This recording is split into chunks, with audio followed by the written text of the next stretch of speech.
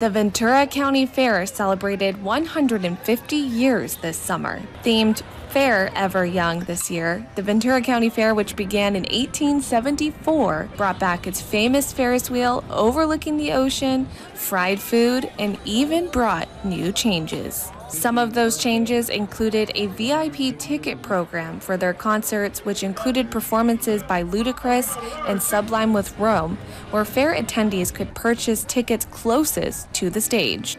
The concert setup's awesome, where they have the stage kind of facing out towards the ocean. There's a lot more people. The VIP area is really cool too.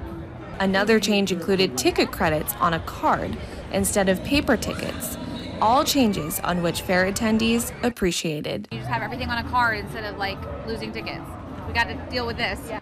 We're here to support, so we're just going to have a good time and enjoy the fair. We come here every summer. That wraps up 150 years of the Ventura County Fair, and I am facing a very big fear of mine right now. I'm on the Ferris wheel just for this.